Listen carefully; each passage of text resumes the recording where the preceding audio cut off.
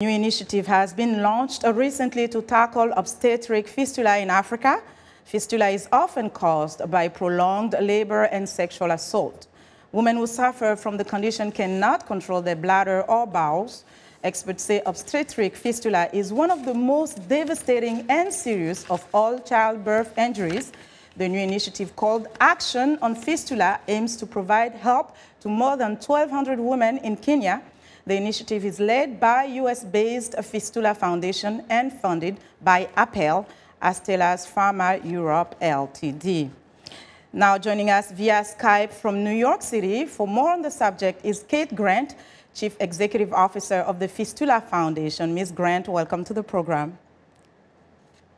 Thanks, Linord. It's great to be with you again. Thank you for joining us. First of all, what is unique about this new initiative? Well, a couple things are unique about it. One is it's a partnership between a nonprofit charity, the Fistula Foundation, and a private company, Astellas Pharma Europe.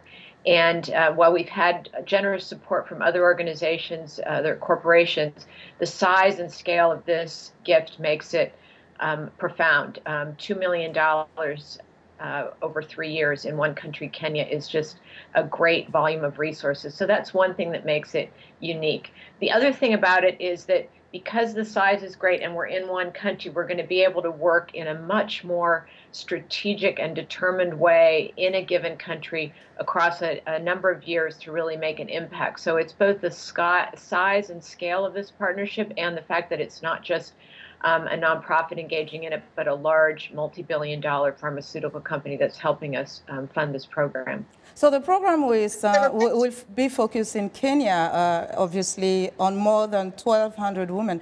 How is it going to be implemented concretely on the ground? Well, there's a couple of pieces of this. Obviously, at the end of the day, what we want to do is get more women that have this horrible childbirth injury treated. We know globally from recently published data out of the London School of Tropical Medicine and Hygiene that about 1 million women globally have untreated fistula. Again, as you mentioned in your intro, it's a childbirth injury that leaves women incontinent. That's the bad news, the very bad news. The good news is that most of the time, the injury can be healed and corrected at the hands, literally, of a trained surgeon. So we're going to be focusing this effort on getting, again, at least 1,200 women treated who have this injury.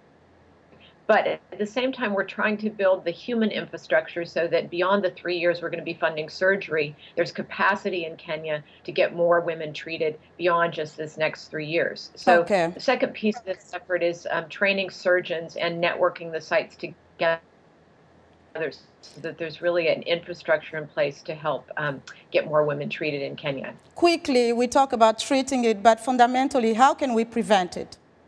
And I think we lost Ms. Grant, and she's back. Can you tell us in 10 seconds? No, I think we lost her. Well, and that was, sure. I think we still have her. Okay, go ahead, yes. The short answer would be emergency obstetric care, specifically a C-section, because what causes a fistula is obstructed labor, obstructed meaning the baby's not descending, and will stay in labor for days. So what prevents it is access to emergency obstetric care when it's needed, when a labor is not progressing. And usually in developed countries, that means access to a C-section. Okay, Ms. Grant, thank you so much for joining us. Thanks for your time. And that was Kate Grant with the Fistula Foundation. That's our Africa Health Report for today. Back to you, Vincent. Thank you. She had to get that last word in. Well, thanks a lot, Linord, for joining us today. Be sure to watch for Linord Moudou. That's every Tuesday and Thursday for the latest health news in Africa right here on Africa 54.